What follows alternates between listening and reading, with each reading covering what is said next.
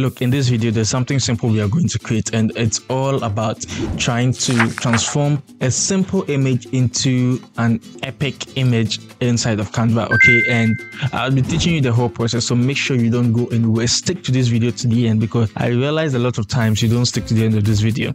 My name is Benjamin, and let's jump straight into it. Okay, so we are first of all just going to come here and to create a design, and we'll just search for any dimension of your choice. Okay, so I would use the 1080 by 1350. Okay, and here we have it inside of Canva.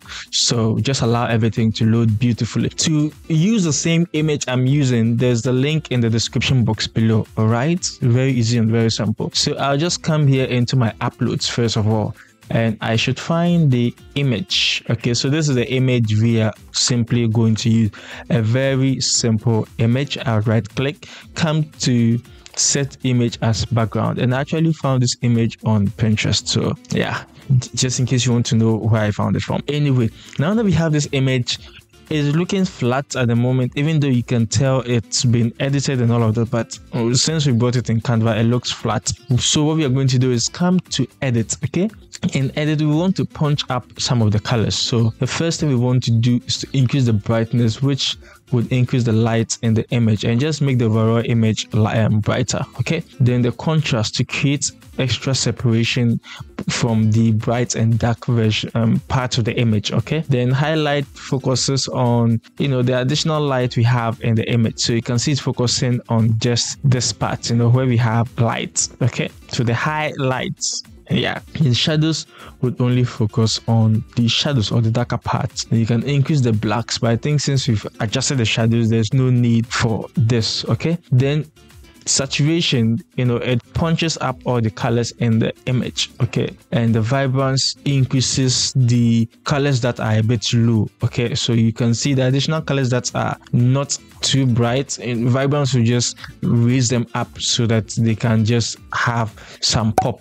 All right, I don't know if I'm explaining things are working, but I just hope they are. Okay, so now that we are done, all we can just do is press T on your keyboard. We want to add some text. Okay, so I can say epic editing. Okay, so epic, and we'll just increase the size, and I'll just change this to all caps. Okay, then we'll just also change the font. All right, so I would use this font, Champion Gothic, but you can use any font of your choice. There's Lee Gothic, which we have over here. You can also use Lee Gothic. Okay, so that's what you can do. So I say Champion editing or epic edit, but I'll just see epic touch.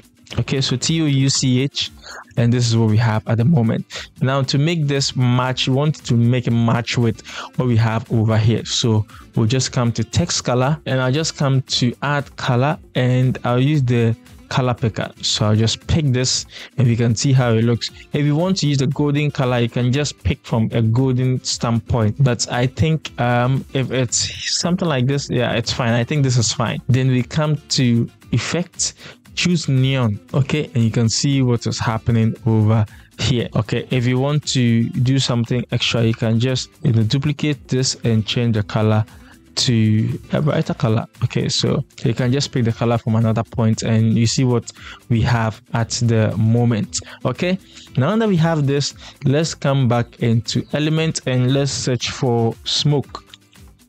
Okay, so smoke, there are so many smokes over here, so you can just add. Okay, this is an interesting smoke. We can put this here. I don't want it to overlap the curtains, okay, else it will look that things ain't looking too good. So we just want to keep it within this area. Okay, then come to edit, and we are going to use dual tone. It's a long time I actually use dual tone. Okay, anyway, enough of the talking.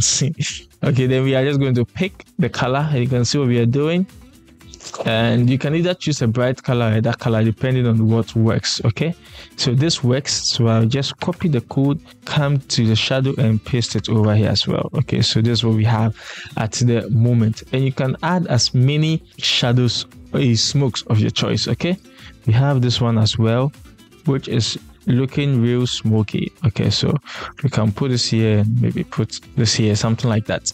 All right, and first of all, we can just write the copy star and paste it here.